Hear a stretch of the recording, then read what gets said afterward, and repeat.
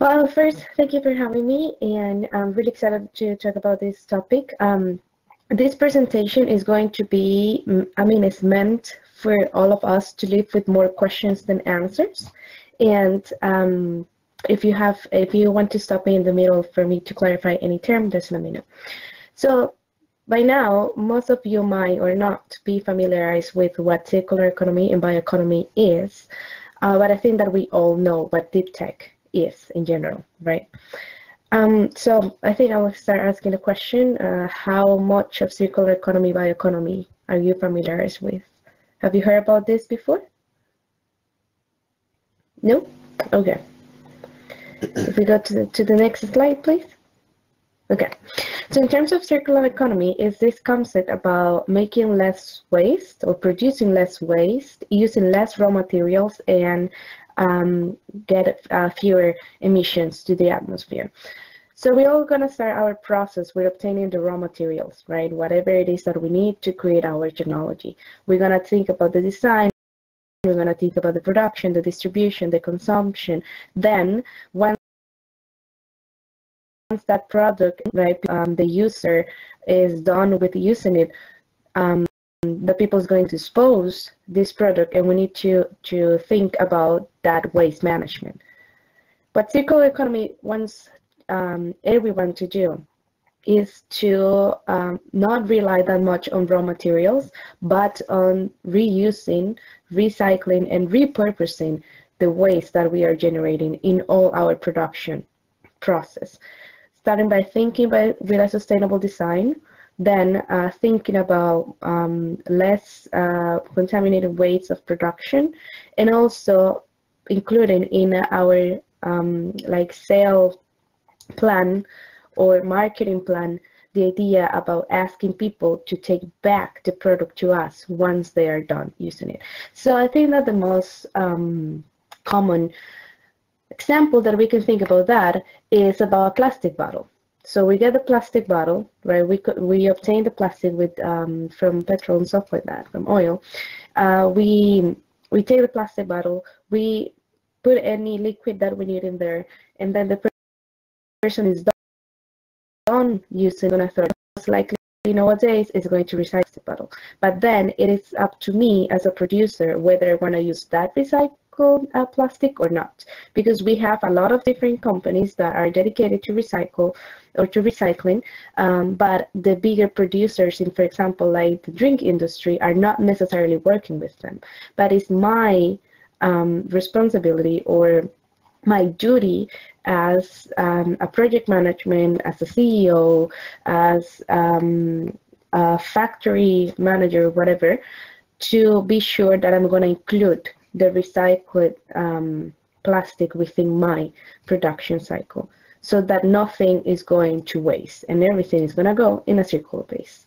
Then when we talk about that, and we talk about bioeconomy. So bioeconomy is just based on the use of national resources within production cycles. So it's using biomaterials, materials that are produced from maybe yeast or almidon or all of these things that plants produce in general. Maybe we'll have like a plant-based, cardboard plant-based, plastic plant-based, grab a plant-based, maybe any other like metal-like material and stuff like that. So that instead of, again, trying to, instead of using raw aluminum and raw any other metal, we are going to change that to this biomaterial that might be more environmental friendly. When it comes in terms to bioeconomy and then thinking about circular economy, is the same thing. So when we think about how to put this into like a simple example to understand, let's think about, I don't know, the production of pineapples, for example. So I get the land and I plant the pineapple, and then I wait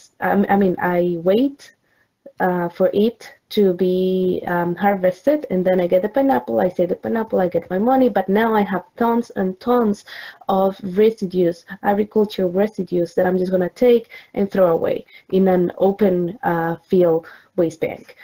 Why? Because until like maybe 5 to 10 years ago, no one was thinking about what to do with that pineapple waste. So if you think about the pineapple, we have the yellow part and then the green part, right? But the green top of the pineapple is it's not just what we see. Actually, that can be like 10 times bigger to the pineapple itself. All of that goes to waste. But now people are using biotechnology under a bioeconomy and circular economy basis to take this waste and turn that into biofuel, or again, turn that into a bioplastic, or turn it into a biograph, and many other things. If we go to the next slide, and we think about what deep tech has to do with this. So again, we understand that deep tech is mainly about artificial intelligence, machine learning, these type of platforms with virtual reality, talking about biotechnology, big data, blockchain, and biotech too. So that everything is going to be, what people mainly say about this is that we're thinking about science fiction become reality. That's what we're doing right now.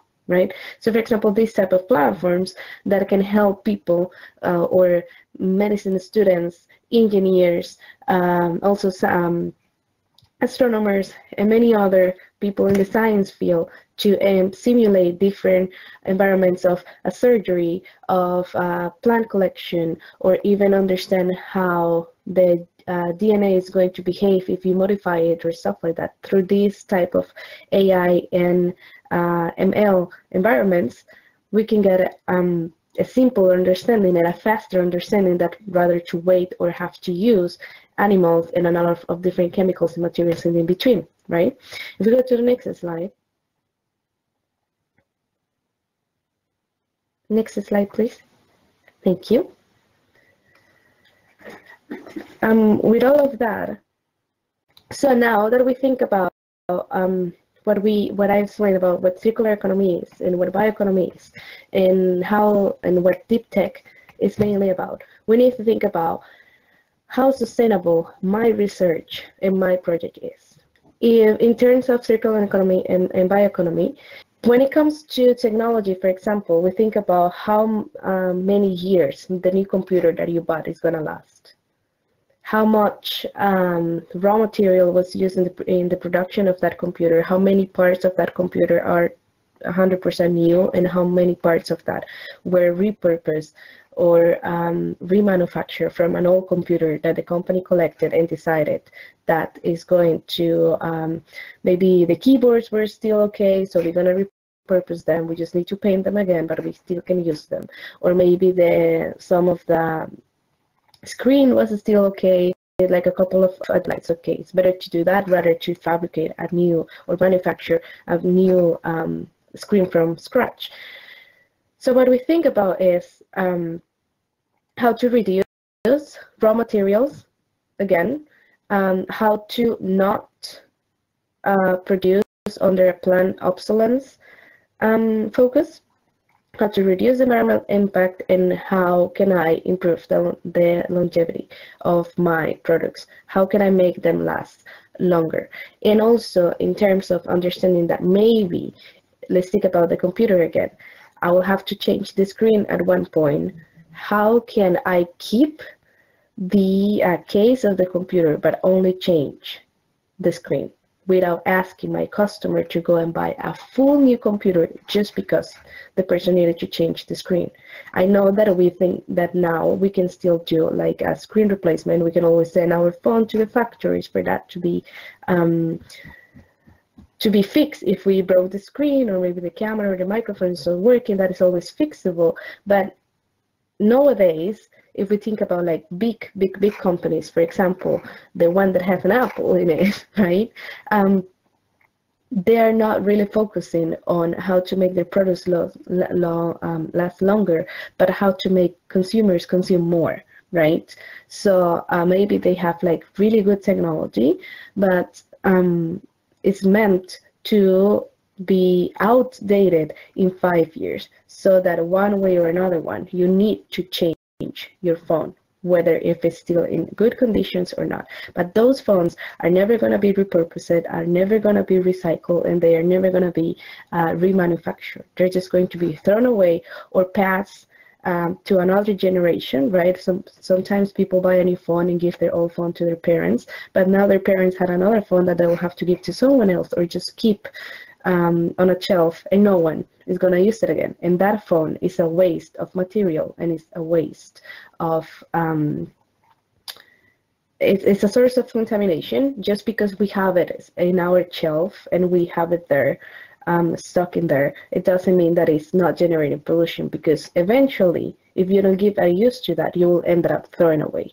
What you're just doing is prolonging the time about when that is going to end in a trash bin. Next slide, please.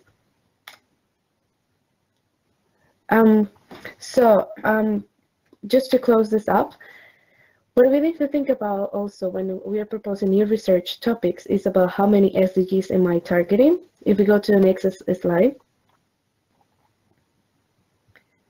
we all know that there's like 17 of them, that each of them have different indicators that we need to follow, and that each of them can be mixed one with the other one, right? It's not one project is most likely never going to be focused only on one of the SDGs. There's always a way to be using at least 3 or 4 of them.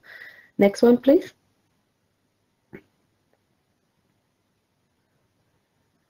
So that also right now, with all your projects and all your the ideas that you're building, and we already ask ourselves like, how sustainable my project is, how many SDGs am I targeting. Now we can also ask ourselves, how many more can I target, how many connections can I do so that my research reach other people, how many more institutions, government, public, private, etc. can I involve so that my information gets farther away, or also my product is used in different fields that I know that it can still generate like a meaningful impact. In the next slide, please. And this is mainly about thinking about out of the box. I know that by now you might be thinking like, well, I have already done this. That's why we're talking about sustainability. But there's always the need of reviewing your objectives and your plans and your methodology every single year to understand whether your planning right now is adjusting to the environmental needs right now and the environmental trends, if you will call it like that now, or if it's still thinking about what was going on 5 years ago, for example. So we always need to keep reviewing our plans. The next one, please. That's why if we pay attention to what's going to happen in the presentation, the next 3 slides, that's always going to send us back to a circle basis, going back to bioeconomy, going back to how much of biomaterials can I involve in my projects, how much of this can I repurpose. If we go to the next slide, please. It's throwing arrows back down in your production lane. So basically is rethinking every single step of your production process, of your planning process, of your even leading process. How much of whatever it is that we are producing or using are we thinking since day one to repurpose that at one point in the way. Right? Maybe it's not right now, maybe it's going to be in a year, maybe it's going to be in 2, or maybe it's going to be in a month. But this comes to the fact that we really need to sit down and analyze again every single step of our process, so that for each of them we have an arrow that will go back to the beginning of the process. It might sound challenging, it might sound like a lot of effort or maybe like way more investment to be involved in this, but actually it's not. What might take a little time is the process of planning this, and is the process of understanding how to make this a circular flow chart. But once it's done,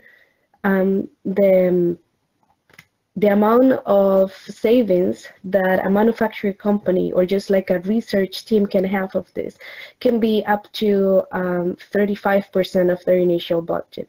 Just because now technology does not allow us to do a 100% circular production process. But once that we get there, maybe in 5 to 10 years, we can say that we will have like 50% of investment and 50% of saves in return of everything that we have been repurposing in our process.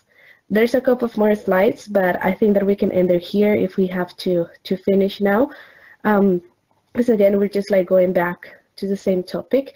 And then I know that a lot of questions might be like, okay, this doesn't seem like pretty usable for space, for example, or maybe we cannot use biomaterials in machine learning and stuff like that. But the thing is that right now, what we need is more and more and more iteration on the Internet of Things.